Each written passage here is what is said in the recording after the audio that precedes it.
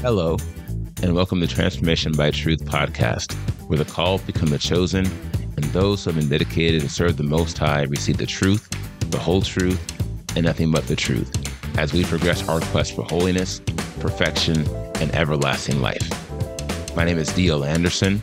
I'll be your tour guide. Let's get started with today's lesson.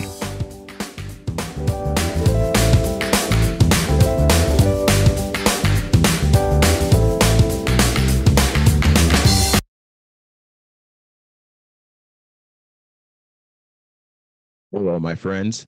D.L. Anderson here. Welcome back to Transformation by Truth podcast in the quest for holiness, perfection, and everlasting life, week 8. Today, we continue with the Sin series, 2 weeks to examine the greatest issue known to man. The week 2 objectives are understand the process by which we commit sin, examine the composition of man, reveal how we can end the process by which we commit sin, analyze the danger of sin in the life of a believer, and discuss the difference between having sin and committing sin. Today's podcast is Lecture E, a word of truth accounting of sin, the greatest issue known to man, day 6. The title of today's podcast is Why Did I Do That? Part 1. The good that I wish to do, I do not do, but the evil I do not wish to do, this I do. Romans 7:19. The Lecture E objectives are analyze the composition of man, prove that all sin is committed within the soul, examine the eternal conflict between the flesh and the soul, and analyze the constant threat our flesh poses in our battles with sin. For those in our virtual book club, this lecture references Chapter 5 of The Pinnacle of Holiness, Volume 1, The Composition of Mankind.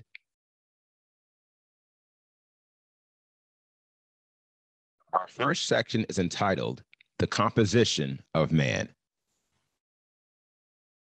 Today's podcast marks the beginning of our first 3-part lecture and one of the most crucial series of lessons you will learn in this quest. And no wonder, we have already proven sin is the greatest enemy you will ever face. Therefore, understanding and breaking the process by which we commit sin must have unlimited value. This matter lends itself to the title of the 3-part lecture, Why Did I Do That? I am very sure we have all asked ourselves that question more times than we like to admit. But it's true. We all do things that we don't really want to do. And sometimes we do things we never thought we would do. The reason behind this great mystery is sure. We only know ourselves in part. Trust me, men and women are some of the most complex beings ever created by Elohim. Consider all the good man has and could accomplish, and you will find it true. We are fearfully and wonderfully made. However, you will struggle to reach your full potential spiritually and or physically if you do not understand what you are made of. This same rule applies to the process by which we commit sin. My dear friends, you will never even have a chance of overcoming sin in your life if you do not understand the parts of you that are involved in this process. In essence, you must understand what you are made of. That is your composition, your parts. Here's a question. How many parts are there in man's composition? And here's a hint. It's a perfection number. The answer is 3.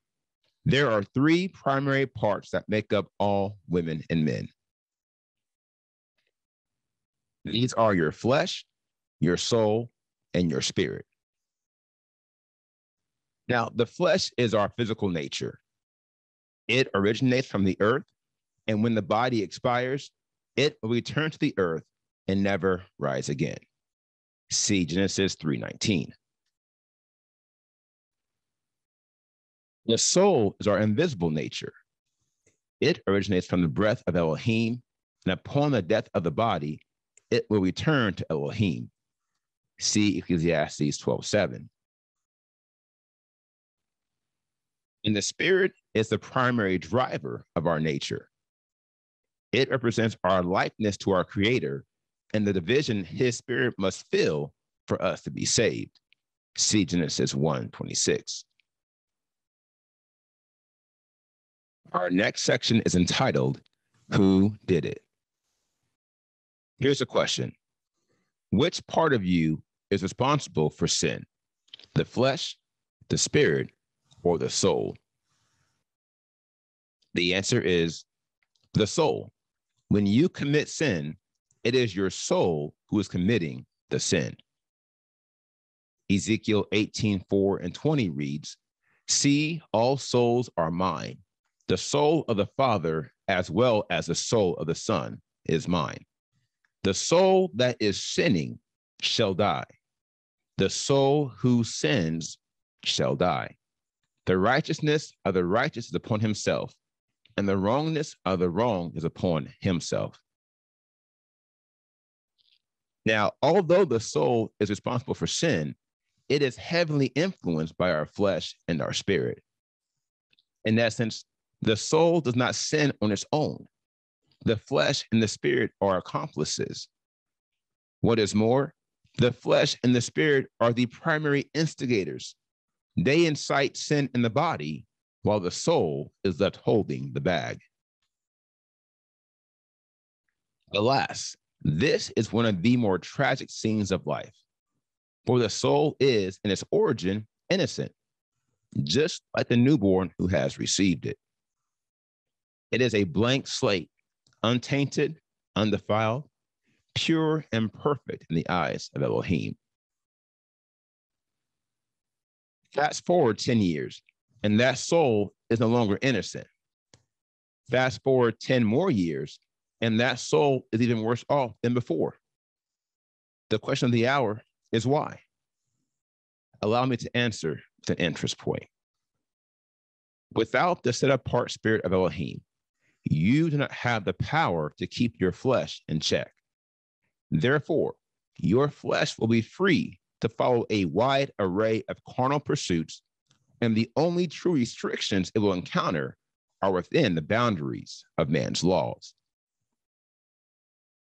Likewise, your spirit, without the set-apart spirit of Elohim, cannot withstand all the evil forces and anti-Mashiach spirits in the world that persistently tempt men and women to operate within the realm of lawlessness.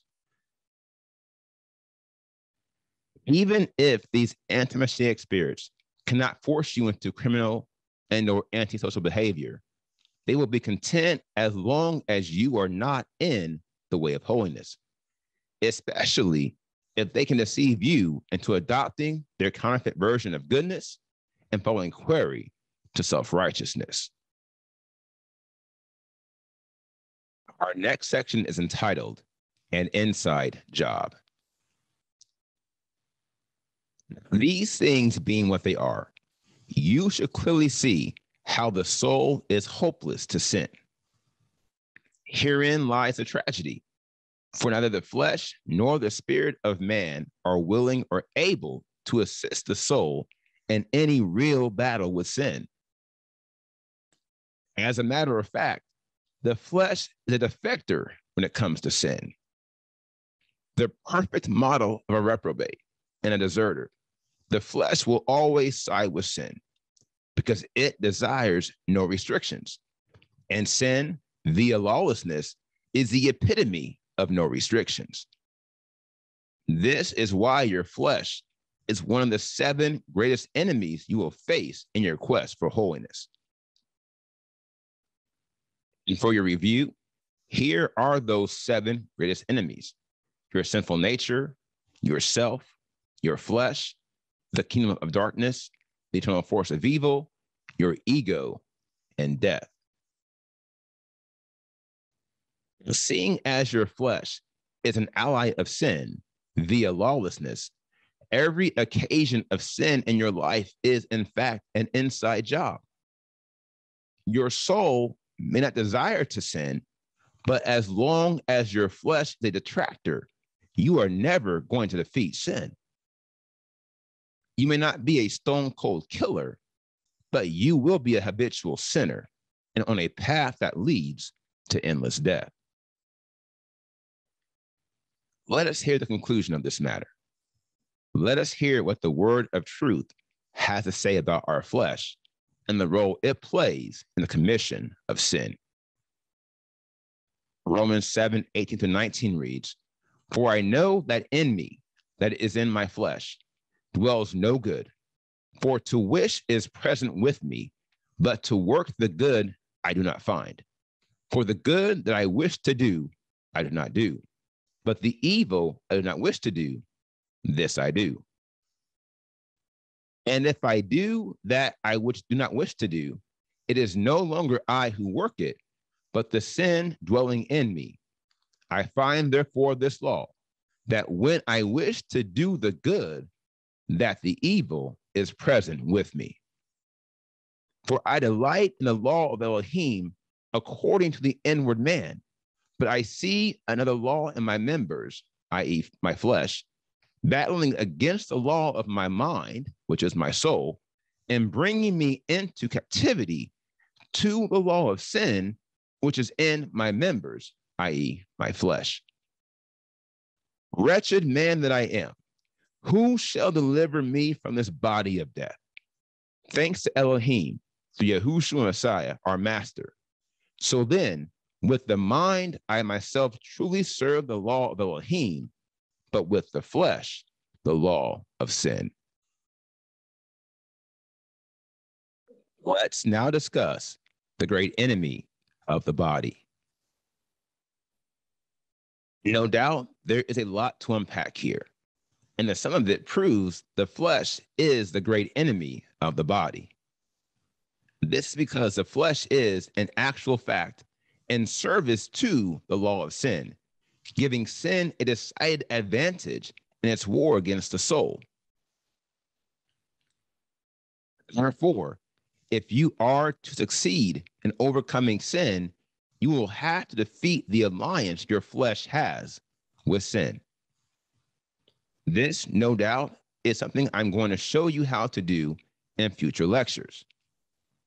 Yet, for the purpose of understanding how we commit sin, the primary objective is to appreciate the role your flesh plays in the process. Likewise, you must appreciate how every sin you commit is an inside job. You, my friend, are compromised within, and until you do something about it, you will never make any real progress in your war against sin. As you would expect, the damage and defilement of sin does not stop with the reckless actions of the flesh. Remember, every sin we commit is committed within the soul. Therefore, to progress our understanding of how we commit sin, we must analyze what happens in the soul after our flesh sells us out to sin. And this will be the focus of tomorrow's podcast. Now, here is the final word. The hardest battles you will ever fight are the battles you fight within. Our introduction to the process by which we commit sin has uncovered an obvious threat to our eternal salvation. Enter the flesh, the great enemy of the body, and the greatest defector of all time. Therefore, I trust you appreciate the flesh for the clear and present danger it is and will always be, as long as you continue on the earth. Your flesh is not in it to win it. your flesh is not a team player. Quite the contrary. Your flesh is only in it for himself, and he will send your soul to hell to indulge himself in temporary pleasures. The only question is, are you going to let him do it? If you answer no, that's good, because I'm going to show you how to defeat your flesh the same way I am showing you how to defeat sin. So stay with me, for here again, these are only 2 of the 7 greatest enemies you will face on your quest for holiness.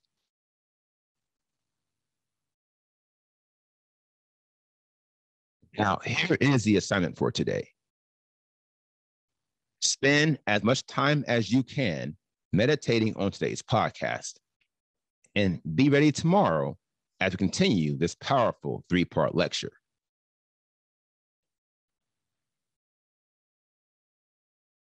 And here is what's next in this series. We completed today's podcast. Why did I do that? Part 1. Tomorrow's podcast is Why Did I Do That? Part 2.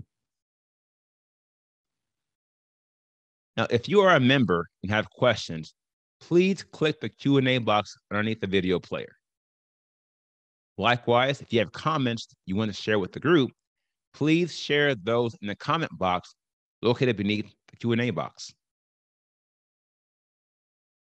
Now, if you're not a member and you have questions about today's podcast, feel free to contact us via our website at www.pinnacleofholiness.com and use the form on our contact page, and we will respond to you as soon as we can. And thank you for being with us today.